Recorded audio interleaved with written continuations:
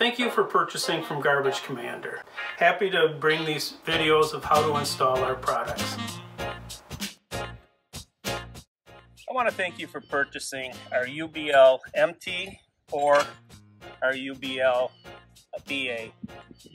We're going to show you how quick and easy it can be to put this on permanently and bolt it. In the directions, you'll get to a step where you're mounting the ball mount base. We'll discard the ball mount base, and what we're going to be using is an 11/16 for the nut and a 5/8 for the bolt, either open end wrenches or a socket. In doing this, your weight is going to be determined on your hauling by the flange on the tow vehicle. In this case, the flange is a nice thick one, but we're still going to use this support washer that'll go up underneath to help strengthen the metal. So let's get going.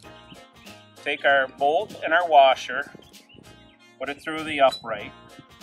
And holding that, I want the washer that comes with it underneath. Then we're going to use the lock washer, followed by the nut. Finger tight. Make sure that that washer is pointing back so the larger portion of it is seating nice and tight. That's parallel with the upright.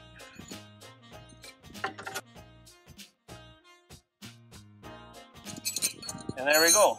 Nice and easy. As I said in the directions that you probably have seen, make sure that you keep this tight. I don't want these arms to be loose. They have to be nice and snug so there's some friction. When mounting it, it's not necessary to take it off every time. When you use the ball mount and you have the ball on a vehicle, either an ATV or lawnmower, golf cart, we recommend taking the unit off the ball, because as you move forward or back up, this could swing into the tire, causing damage to either the tire or the unit itself. And that's how easy it is.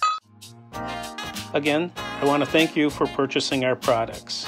And remember, #MasterTheCan.